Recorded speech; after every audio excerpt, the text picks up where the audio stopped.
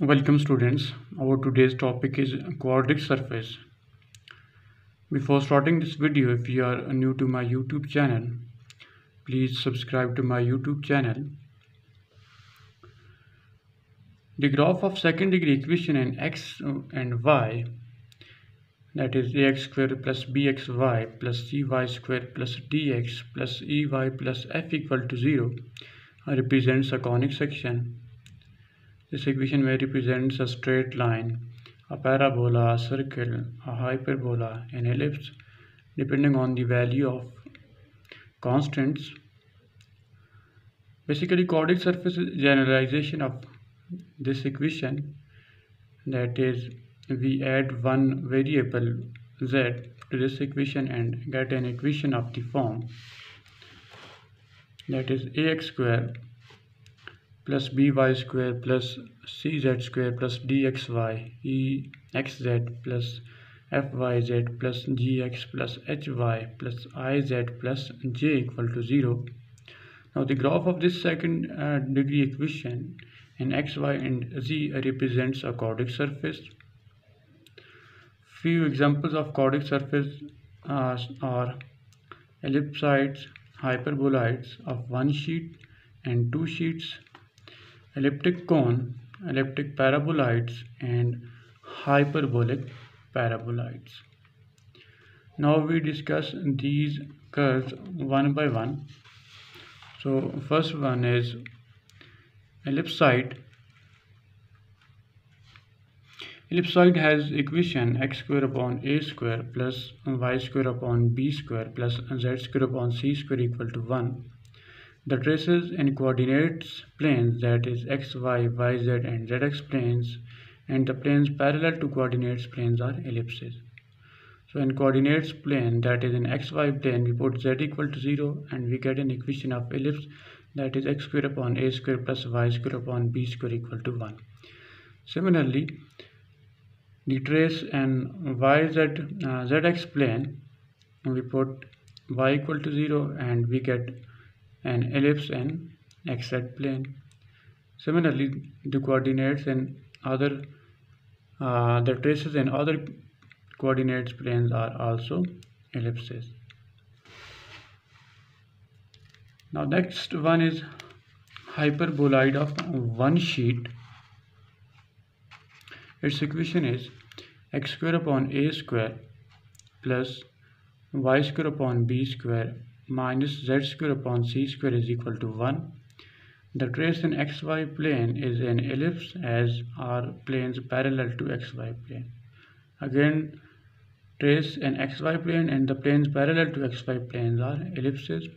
Clearly, when we put z equal to 0 or z equal to some constant, we get equation of ellipse. The trace in yz plane and xz planes and planes parallel to yz and xz planes are hyperbolas. So for yz plane, we put x equal to 0 and we get equation of hyperbola. Similarly, for xz plane, we put y equal to 0 or y equal to some constant, and again we get equation of hyperbola in xz plane.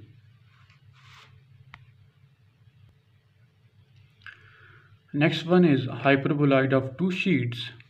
Its equation is x square upon a square plus y square upon b square minus z square upon c square equal to minus 1. There is no trace in xy plane. Clearly, there is no trace in xy plane. We can see here in planes parallel to xy plane, the traces are ellipses. The planes parallel to xy plane, when we put z equal to 1, z equal to 2, z equal to 3, we get ellipses. And yz and xz planes and planes parallel to yz and xz planes, the traces are hyperbolas. For yz plane, we put x equal to 0 and we get equation of hyperbola. Similarly, for xz planes, we put y equal to 0 or y equal to some constants for the planes parallel to xz planes. Again, we get equation of hyperbolas. Its figure is shown here. Hyperboloids of two sheets. There are clearly two parts of this figure as in previous one, and that was hyperboloid of one sheet. There was only one part of this of that quadratic surface, but here there are two parts, so this is called hyperbolides of two sheet.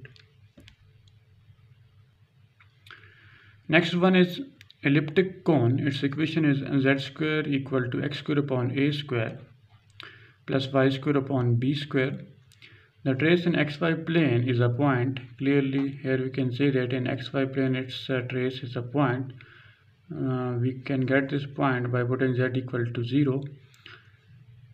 And the traces parallel to xy planes are ellipses. If we put z equal to 1 or z equal to some constant, we get ellipses. The trace in yz plane and xz planes are pairs of lines intersecting at the origin. For yz planes and xz plane, we get pair of these straight lines intersecting at origins.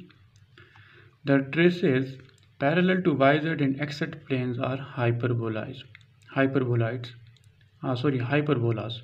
The traces parallel to yz plane and xz plane. Similarly, if we put z equal to some constant, so we get equation of hyperbola.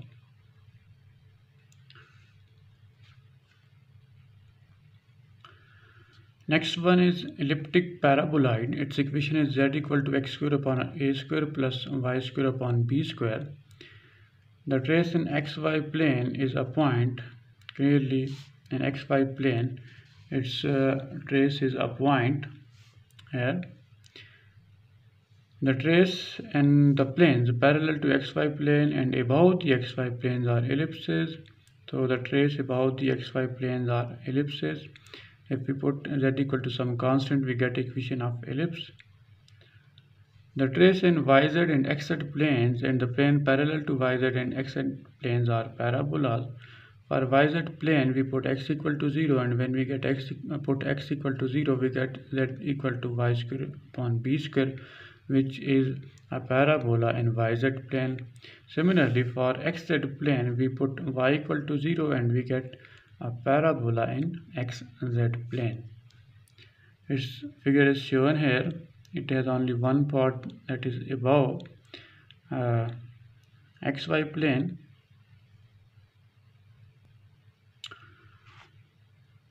Our last quadratic surface is hyperbolic paraboloid.